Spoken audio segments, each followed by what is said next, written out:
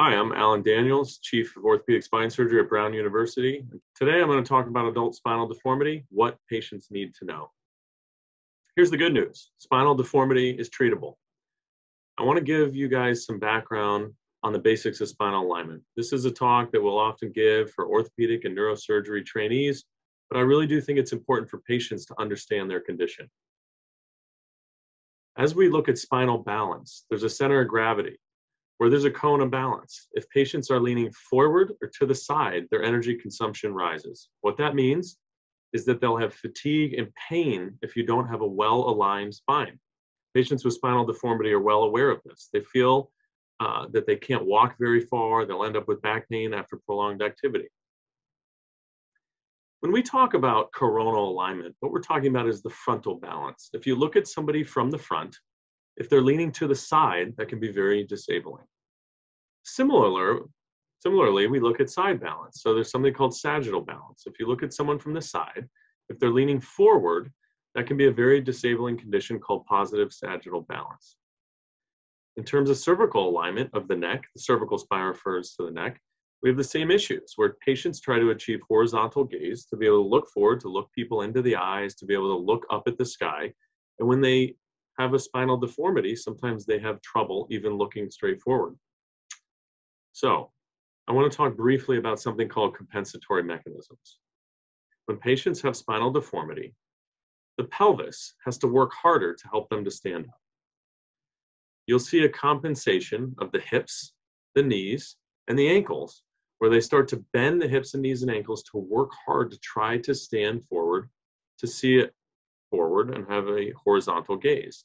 And with that, you'll see that they'll actually also extend their neck up as they work hard to look straight forward so they can walk in a normal manner.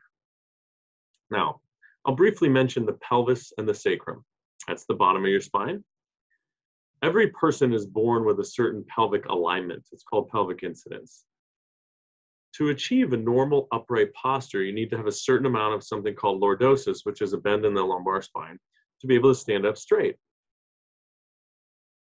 Every patient's different. Some patients need a lot of lordosis. Some patients are born with a pelvis where they don't need as much lordosis, and the spinal deformity surgeon has to match their spinal alignment to the pelvis.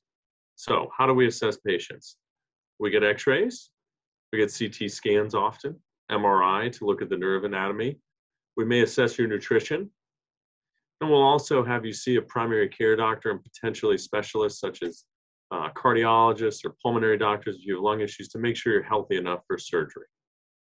In terms of treatment of spinal deformity, people will trial medications, which unfortunately often do not have lasting excellent benefit because of all the side effects of medications, and most patients don't really want to be on long-term medications for back pain. Furthermore, they don't fix the spinal alignment. Physical therapy is very important to help improve your overall health and do things like prehab prior to surgery, but unfortunately also cannot fix a rigid spinal alignment problem. Bracing has been shown to give some short-term relief, but generally does not provide long-term benefit to spinal deformity patients. Acupuncture, chiropractor, massage may provide short-term relief, but yet again does not fix the problem. So then there's surgery. Always an option, scary for people to consider a spinal fusion, which is the standard of care to realign the spine, but it's something I want to talk about today. So spinal fusion is the standard of care for complex spinal deformity. Now, first you have to correct the deformity and then perform a fusion to keep the spine in place. Fusion equals a trade-off of a deformed, painful spine for a straight, painless spine. To allow for correction, sometimes we'll do osteotomies where we remove a wedge of the spinal bone from the back and then close the wedge down to realign the spine. And I'll show some cases. Here's a few cases of patients who I've treated in the last few years here in Providence, Rhode Island at University of Orthopedics. There's a 65-year-old male who can't stand up. You'll see he's leaning very far forward. He's lost all of his lordosis in the lumbar spine. And after his spinal realignment, which included both an anterior and posterior fusion, he stands up excellent, straight. This gentleman had no complications, and this was done in 2017, so now he has multiple years of follow-up, doing very well, never needed any further intervention. There are some patients who benefit from short segment fusion. I show this woman, you can see that she's had a previous spinal fusion. She's leaning forward, her whole torso is shifted forward. With a relatively short, simple operation, she's now standing much straighter. And this woman actually just recently climbed Mount Washington, so has done very well, has 2-year follow-up. Not everybody needs a long segment fusion, fortunately. I will mention that preoperative planning and complete imaging is absolutely imperative to good outcomes. This is a 74-year-old female, no medical problems. She has back pain with walking and fatigue. You see her frontal or AP x-ray. She has a scoliosis or a curvature in the lumbar spine. On the side view or lateral x-ray, she's leaning forward. She has some fatigue with trying to stand up straight. This is something we do called preoperative templating, where we measure out all these complex angles to see basically the balance of the spine. We've even gone to using artificial intelligence approaches with custom rods to really template out how the patient will look after surgery. You see the red bars show a malalignment of the spine. This is her with a full EOS, full body, low dose x-ray, less than a dose of a chest x-ray, showing excellent spinal alignment with measurement all in the green, showing that we gave her an optimal spinal alignment based on artificial intelligence, where we've looked at population-based studies showing what the optimal alignment should be before and after. I'll talk about another case of adult scoliosis here. You see a major curvature in the lumbar spine. You can almost imagine how much this hurts when you look at an AP x-ray and you see that the vertebrae are slipping off of each other. Yet again, we use spine EOS to measure out the x-rays, create a 3D model, measure all the parameters. We then template the correction, plan the surgery, execute the surgery by placing spinal instrumentation all from the back with about a 4-hour surgery. No complications for this particular woman. She did very well. I want to show a quick case of failed spine surgery syndrome. Unfortunately, all over the country and all over the world, people are having spine surgery resulting in devastating positive sagittal balance, infections, non-unions, horrible problems that can be fixed. Fortunately, here in Providence, we have a referral center where it's a true destination for people to come for their spinal conditions.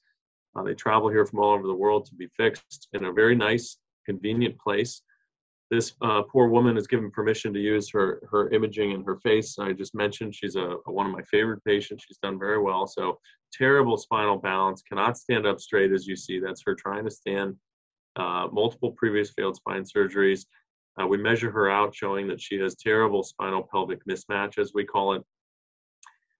Did all her templating. CT scan shows failed fracture above a previous instrumented fusion with flatback syndrome. This is her only 3 days post-op, already standing up straight. She's had to undergo a major operation to do it, but got through it without any major complications. This is her immediate post-op, standing up straight, doing well. Really just a beautiful result and extremely happy. But I'm always honest with my results that over time, she actually did have some progression of her deformity and elected to undergo an additional surgery to help her to stand up straight. You see that this is after her final operation, really standing beautifully straight, and it really has been extremely happy with her result. Quickly mention this other issue of patients who have had cervical spine surgery and can't look forward. There's all these alignment parameters we use in spinal deformity surgery. You see this gentleman's had previous spinal surgery. This was done in 2017. Cannot achieve horizontal gaze, has trouble looking forward, and his skull is touching these vertebrae. It's just a very painful way to live, when you're essentially looking up all day long. It's a very fatiguing, painful way to be. So you see that this is him trying to look up. He says at the grocery store he can't see the top shelf at the grocery store. If there's an airplane going overhead, he can't look up. Some patients have difficulty swallowing pills or brushing their teeth as well. So for him, he required a fairly complex surgery, a posterior anterior posterior surgery, but achieved excellent restoration of his lordosis. So that's the curvature in the cervical spine to allow you to look forward. His alignment parameters are corrected afterwards. His skull is no longer touching the cervical vertebra at C1. And you see just a major change for him, where he kind of has that fold back in the back of his neck. he's able to look people in the eyes, and he's been very happy. I'll mention that we do minimally invasive techniques here as well. This particular woman, yet again, same story where she can't stand up straight, flatback syndrome, previous fusion. This is her trying to stand up straight, just a kind of a devastating spinal deformity. Her alignment parameters are very mismatched. So she had something called an ACR, which is anterior column realignment. It's done through a minimally invasive lateral approach. We're able to realign the spine in a very effective way through a tiny incision on the side. She did require posterior instrumentation as well, but did very well. You see just a major change in the way she's standing up, really an incredible transformation for her.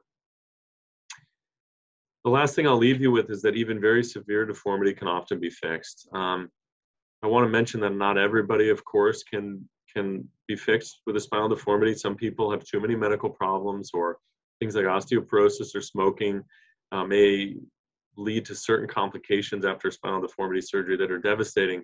However, even patients with very, very complicated deformity, cervical thoracic deformity, this poor individual was leaning all the way forward, cannot lift their head up. We were able to provide a major surgery to fix it, but she's done very well. And so even the most severe deformities are cared for here at Brown and at University Orthopedics. If you have any questions at all, you can go to my website, alandanielsmd.com, or University Orthopedics in Rhode Island, and we've got a comprehensive solutions to your spinal deformity, and happy to provide consultation. Thank you.